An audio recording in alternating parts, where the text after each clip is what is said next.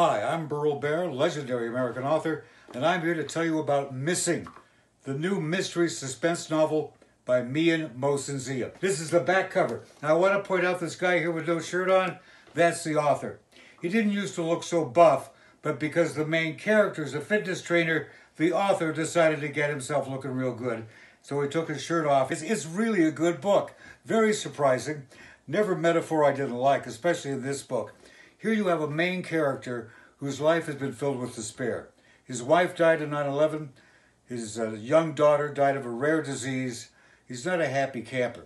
What does he do for a living? He's a physical fitness trainer. Everything's external.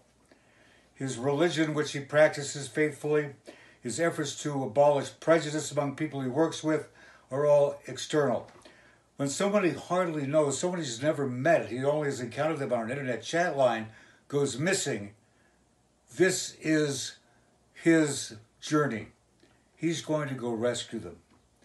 This is his search for redemption, his search for his own personal promised land. He couldn't do anything about the death of his wife, the death of his child, but maybe he could rescue this woman he's never met. That is, if she exists.